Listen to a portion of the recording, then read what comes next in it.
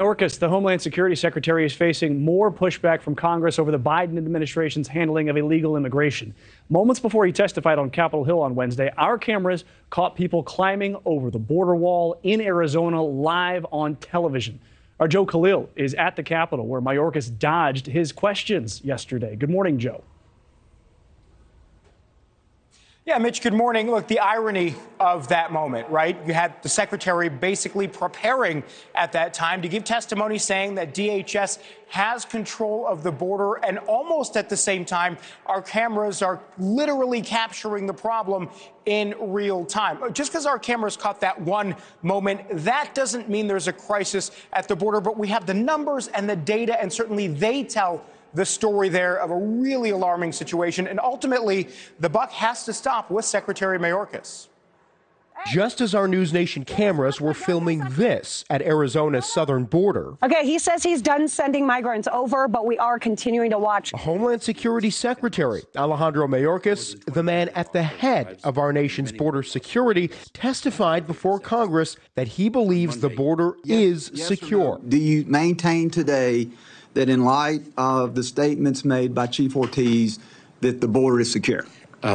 Congressman, I stand by my prior assessment because indeed I define it as maximizing the resources we have. An incredible split-screen moment, one we decided we'd share with Secretary Mayorkas himself. During our live shot, there were some people that were crossing the border, like in the background of our shot. Just wondering, how can you reasonably say the border is secure at this moment?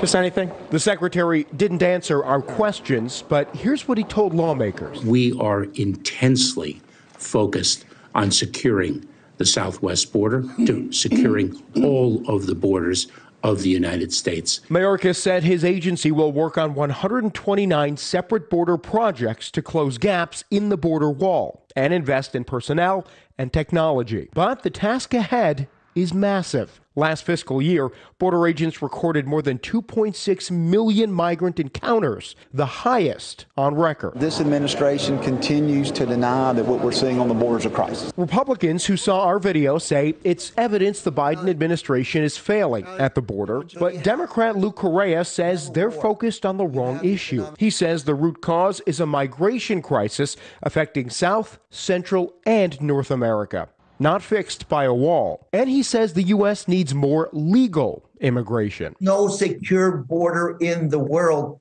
if your definition is 100% nothing gets in and nothing gets out. Now, look, if there's any reason to leave you hopeful today, guys, coming out of this, there was a delegation of Democrats, Republicans, House members, senators that just about a week ago went into Mexico, met with the president there. Many of those lawmakers came back, and they say they feel very hopeful about Mexico's commitment at this point moving forward to try to help the United States with this problem, new technologies. There is at least a commitment. We haven't seen any specific plans yet to address the border situation, but they all at least feel a bit more positive after going on that delegation, guys. Joe Khalil on Capitol Hill. Joe, thank you. Thank you for watching. Go to newsnationnow.com to find NewsNation on your television provider. And don't forget to click the red subscribe button below to get more of NewsNation's fact-driven, unbiased coverage.